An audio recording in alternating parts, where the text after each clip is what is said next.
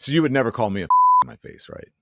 Well, why would I just randomly call you no, but you would never call like a gay person that to their face. That seems like an absurd, like, why? No, of course, I'm not just going around. I'm a 35-year-old mother. I think getting fired from CNN really broke this guy's brain. What is wrong with him?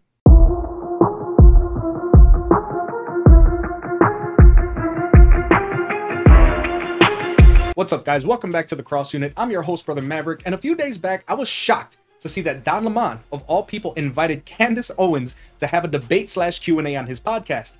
And although they addressed a myriad of topics, I wanted to react to what I thought was the most important section of their conversation, and that was Don Lemon's outlook on what the Bible says concerning his lifestyle. And if you think you've heard some twisted understandings of the Bible before, you ain't seen nothing yet. Okay, here's something interesting that we may have some common ground on, okay? But what do you think about same-sex marriage? It's a sin. You think it's a sin? So you think I'm sinful? What's that? You think I'm sinful because I'm married to a man? Yeah. You do? Yes, okay. You're sinning. You are in a sinful relationship. I actually don't believe marriage can be between two men. So I don't. But you understand, though, Candace, and maybe we're not going to agree on this now. I thought we would. Do you understand, though, that the same Bible verses and the same scriptures that are used to call same-sex marriage sinful are used to call interracial marriage sinful as well? Okay, so I'm pretty sure you guys knew I was going to interject right there. I mean, how could I not? Don Lemon is trying to use the same argument that many atheists use, which is the tragedies of Christianity argument. Now, what that is when a person looks at events throughout history and says, how can Christianity be good when these events took place in the name of Christianity? How can a good God allow the Crusades? How can a good God allow slavery? Which he did not, and is thoroughly explained in this video right here. Well, the answer to those questions is simple. God did not allow those things, nor did he ever call for them. And anyone who's actually read the Bible would know that. Neither Jesus Christ nor the Bible ever condoned or called for those tragedies. And the individuals who were responsible for those types of events weren't doing it on behalf of Christ, they were doing it for themselves. Claiming that you're doing something on behalf of Christ means absolutely nothing if you're literally violating everything that Jesus stood for while you're doing it. That's just common sense. It's exactly why I always say, I don't follow Christians, I don't follow the church, I follow Christ. And so there are people who would say that you are in a sinful marriage. Can you tell me which verse it is that would make people say? The thing is that it's actually not there. Duh.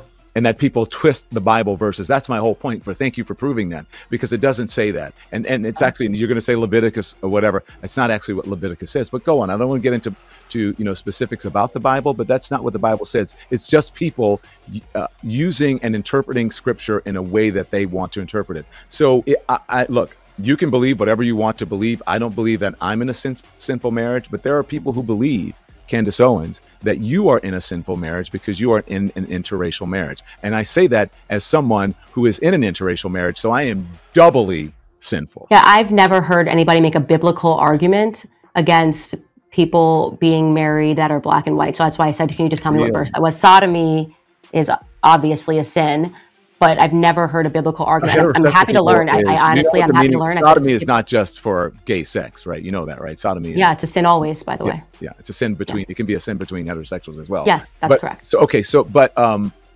you've never heard that interracial marriage was sinful? I've never heard somebody make a biblical argument for interracial. I've never, and that's why I'm saying if you could present that to me, and if maybe you're familiar with what verse that was. Yeah, but actually it's not a biblical argument. It's also a religious argument as well, more so than anything, that you're in a sinful marriage and that black and white people should not be married. I mean, I'm obviously very aware that people could think that ideologically, but I've never heard that biblical argument made ever in my life, and I'm happy to be proven wrong here, but I think you made that up on the spot there. So by saying that, no, I didn't actually, but by saying that you believe that I'm in a sinful marriage, does that mean, though, that I should be discriminated against? No, I've never called for discrimination. So you believe in the separation of church and state, then? Heterosexual couples can sin as well. I mean, I hope that you deal with that. I want you to be Christian and to understand why it is that sodomy is a sin and what else it yields in society. I believe that marriage is between a man and a woman. Okay. I mean, I have people that are, gay and lesbians in my life. I have cousins who are lesbians, so it's not, I don't have hatred in my heart. Do you have Jewish friends? Do you have gay friends? I'm trying to be funny. Do you have gay friends? I want to know. Yes, I actually don't have, like, really kind of feel like I only hang out with my family right now. So I'm a little, I've got 3 kids under 3, so I don't really have friends right now, but yeah, sure. No, seriously, you don't have gay friends? Well, I have gay people in my family, so yeah, that's the extent of my friendships with gay people. Are you homophobic?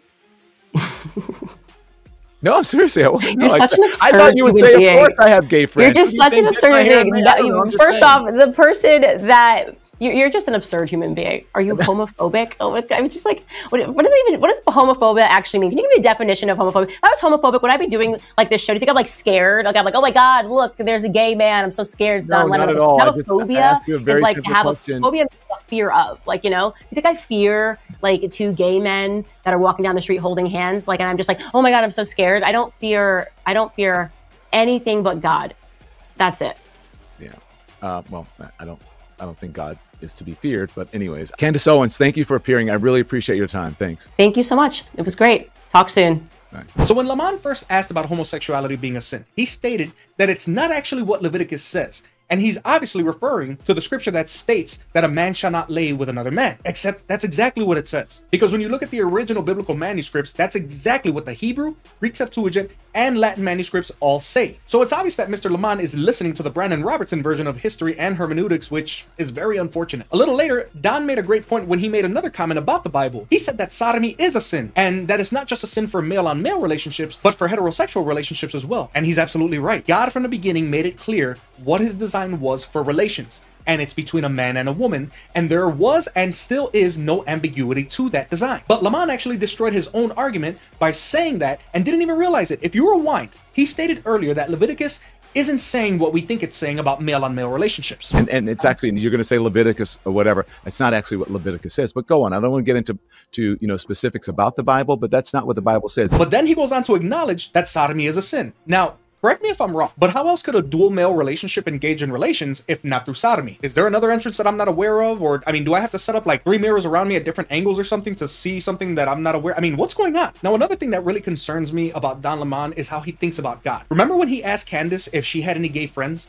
Well, after she answered, Don had a very interesting response. I don't fear anything but God. That's it. Yeah.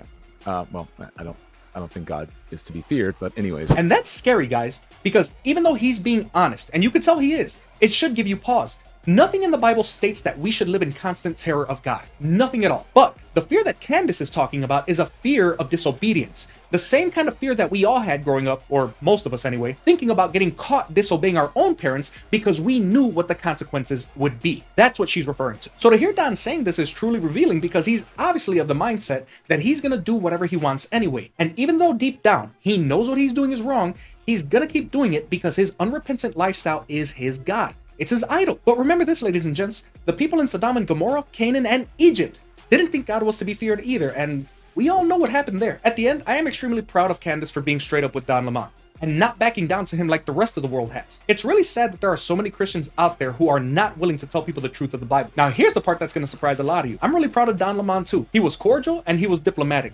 And even though he wasn't interested in hearing God's actual truth, he wasn't rude, and he behaved like someone who really was interested in having a conversation and not trying to get a gotcha moment out of Candace Owens. He wasn't really honest about his biblical arguments, but I honestly think we can just chalk that up to ignorance of the Bible, and that's unfortunately not too uncommon nowadays. All we can do is pray that his mindset changes and his outlook about God and what biblical scripture really says about his lifestyle. I would love nothing more than to see him and his partner in heaven one day, but that would take true repentance, which means a lifestyle change that, at least at this point in time, does not seem like Don Lamont is ready to commit to. But having said that, I pray to God that you liked the video, and if you did, please type amen in the comment section if you agree, and if you don't, go ahead and leave those comments also. Just keep it respectful. As always, please don't forget to like the video, hit the sub button, share the video, and smash that bell for event notifications, guys, so you never miss a new video. If you love what you see and you want to become a channel sponsor, you can hit that join button where the sponsorship trailer will explain the different tier options and the perks that you'll get as a result of joining each individual plan. Also, don't forget to check out our merch store, as I've recently added a ton of new merchandise to the store, and I would love to see nothing more than to see some of you guys wearing the Cross Unit logo out there in the wild. Lastly, the link to my Buy Me a Coffee is there as well. Of course, you're not required to do any of that.